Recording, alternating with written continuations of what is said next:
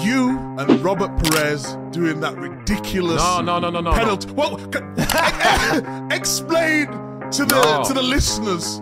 Why you say we? I didn't mess up anything. First and foremost, Robert, sit up.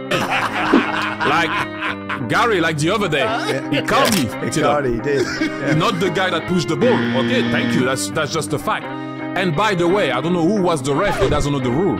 The ball has to make one lap to be retaken. Yes, I agree. To not be retaken. The ball just went pop, pop. It should have been retaken. I went straight away to see him. I said, the ball didn't move. And he went, oh. I said, the ball didn't move. Check in your book. The only mistake I did there is I should have pushed it to him. Because I wasn't scared.